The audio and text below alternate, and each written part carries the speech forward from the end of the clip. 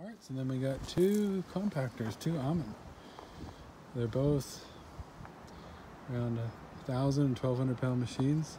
These are all hydraulic versus the Wacker being belt driven. So we're just going to go through them and bring them back if we can. All right. We're going to start with the AVH 6030.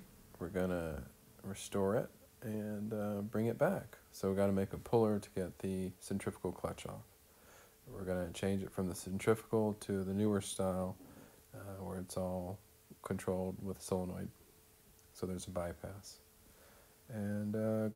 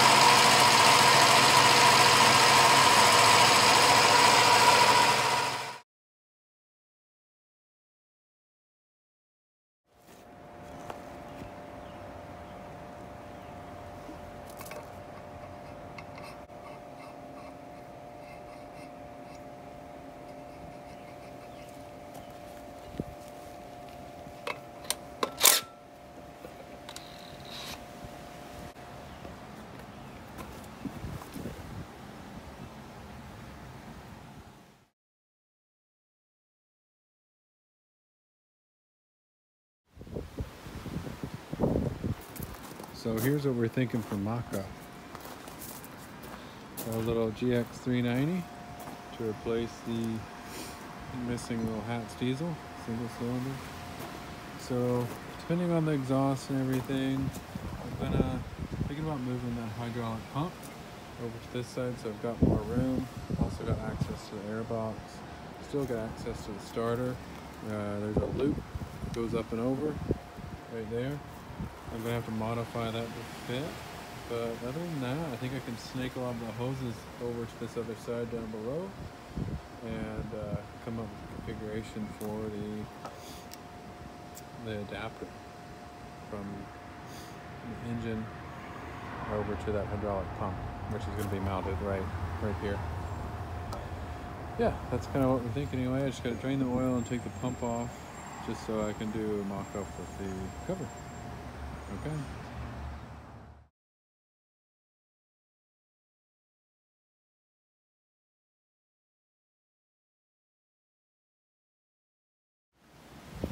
Also, if you want to drain the oil out of these machines, this is an Ammann 6030 AVH. You can actually just go down here and take that plug out. It's a need a 6 mil Allen. Where did I put that? Oh, I put it here. So just a 6 mil Allen, a really long one, and then you can get that on. And then I just ran a piece of tape from the bottom to a drain bucket so it doesn't go everywhere. Yeah. And it looks like it holds quite a bit of oil, maybe 15 liters. Just cut it off with the hacksaw. Oop. This little thing is amazing. It's the corded Milwaukee. Just awesome for cutting everything.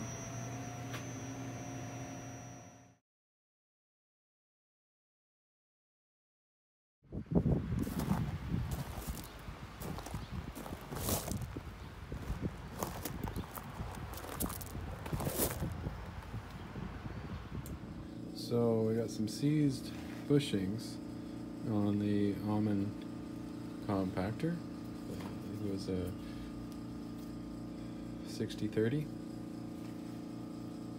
So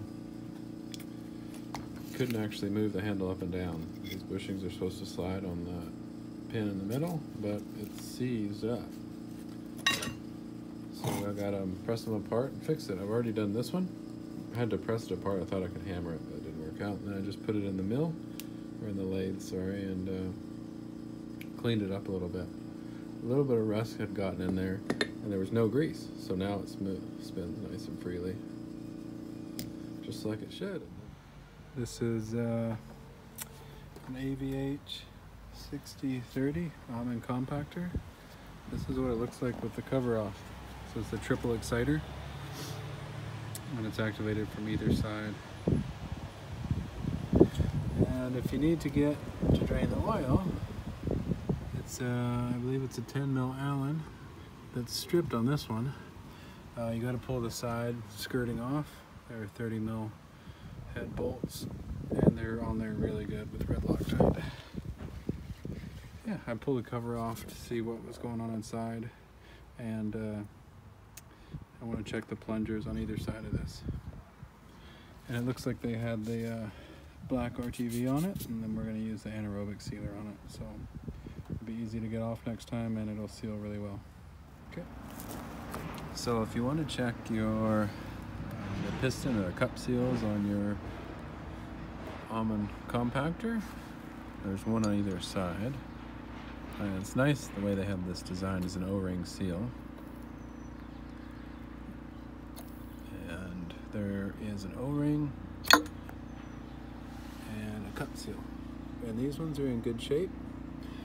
And this one's an 05, and I think it's got a lot of hours, so another good thing to check is to make sure that the small bearings inside move freely. And you can take a look in there. These ones are probably like the whacker compactors, where they are oiled by the rotating oil in the sump. And then we just clean up the O-ring groove, put some new grease in it, and then some blue Loctite on the bolts. That's it.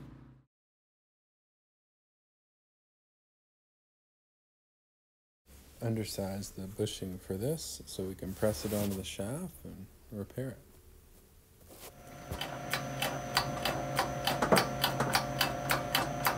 We're at about 2 tons.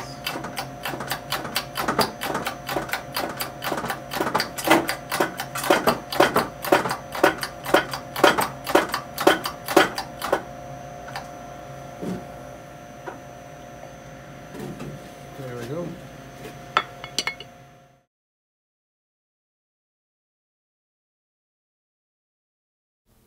This unit came with a centrifugal clutch, and we're transferring it over to electrical solenoid operated.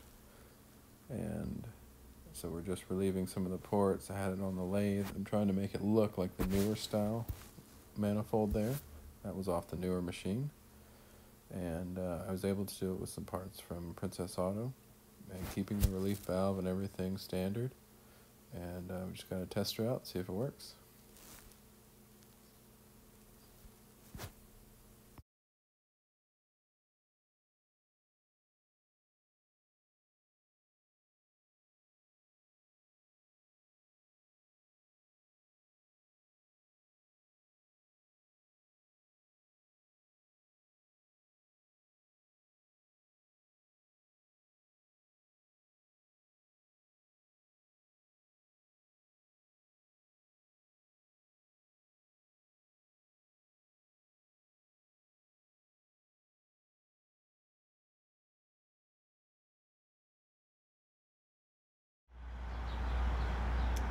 So we just got this thing tested out, did a little trial run. The throttle is not hooked up, but we put some new fluid in and cleaned the filter for the hydraulic tank, and then this is the way we decided to end up routing it.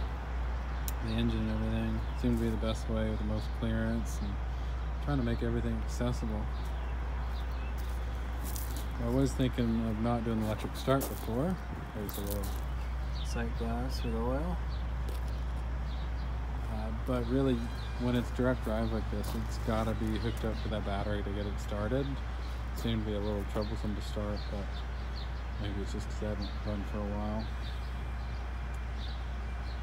Pretty tight clearance over in the corner here. I had to notch that so that the air filter can come out. We're going to have to raise it off the base a little bit more, maybe an inch, so we can get that air box off and it's actually accessible.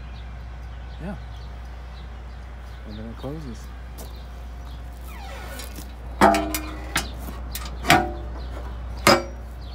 So it's a pretty tight squeeze, but it works. And it's got enough power to drive it. pretty close to spec, and the torque is very similar to got your forward and reverse. Yeah, that's it. So I think we're gonna tear it all down, clean it up, paint it.